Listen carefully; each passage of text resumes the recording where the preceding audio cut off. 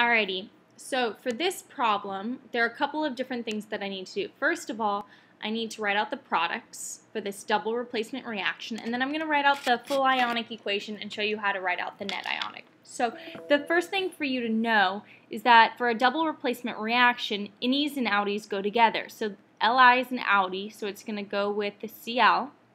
And Mg is an innie, so it's going to go with PO4. Now, another important thing and a misconception that a lot of people have is that this 3 represents the charge of Li.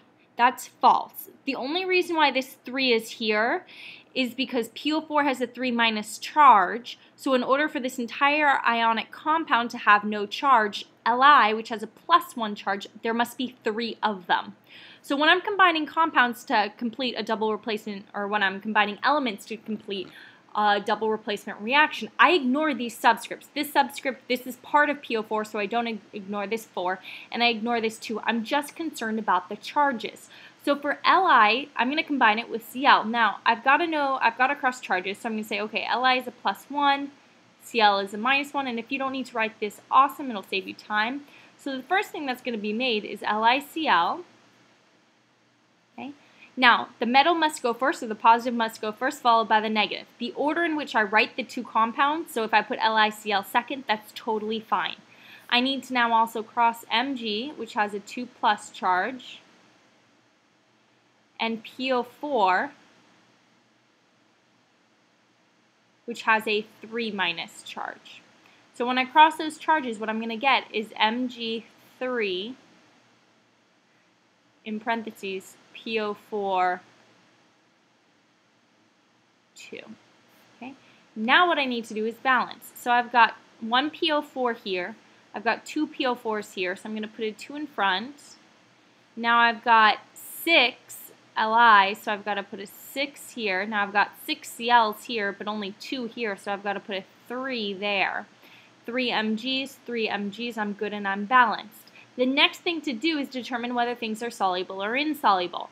Now, one thing in this entire reaction must be insoluble, and it's going to be on the product side if you haven't realized that already. So, if you look up at your solubility rules, you'll see that lithium is always going to be soluble, so that's soluble. MgCl2 is soluble, LiCl is soluble, while Mg3PO42 is insoluble. Now, if something is soluble for my full ionic, I'm going to break it up into its ions. So for here, I'm going to start with breaking up Li3PO4. Now, I've got 2 times 3, I've got 6 lithium, so it's just like I'm balancing when I'm putting the number of each ion. So 6 lithiums, I've got to put the charge, which is +1, plus I've got 2 PO4, so 2 PO4, and this, guys, doesn't need to go in parentheses. So 2 PO4, 3 minuses, okay? Plus, I'm going to break up MgCl2 as well, so I've got 3 Mg2 pluses. Oopa. Okay. I've got, if you count them, I've got 6 Cls because 3 times 2 is 6, so 6 Cl minuses. Okay. Then, on the other side, I need to break up LiCl as well because it's soluble. So I've got 6 Lis. Okay. I've got 6 Cl minuses.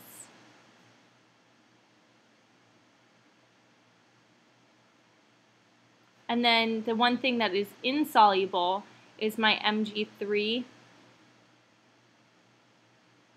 PO42. So Mg backwards 3. So I'm going to keep this together because it's insoluble. Now, my next step as I'm finishing writing this up is to cross out anything that's the same on either side. So if you notice, I've got 6 Li pluses here. I've got 6 Li pluses here. Remember, +1 and plus are the same thing, so those will cancel. If you notice you have something that looks very similar, but let's say here there's only a 3, what that tells you is up here you forgot to balance. So go back and check your balancing. Okay? Here I've got 6 Cls, 6 Cls, and so what I'm left with, that's going to be my net ionic. So I've got 2 PO4, 3 minuses, plus 3 Mg2 pluses. And what that gives you is your Mg3.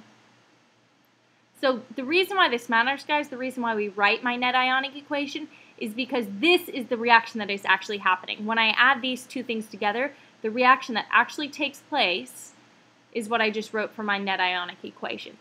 Two really quick things. The things that I crossed out, the ions that I crossed out, those are called my spectator ions because they just watch the reaction. They don't actually change anything because they're staying the exact same. The other thing for you to know is that you should be always checking to make sure that your answer makes sense. So for here, I've got 3 Mg's here, I've got 3 Mg's here, I've got 2 PO4s, I've got 2 PO4s. That works perfectly. All right, and that's all there is to it.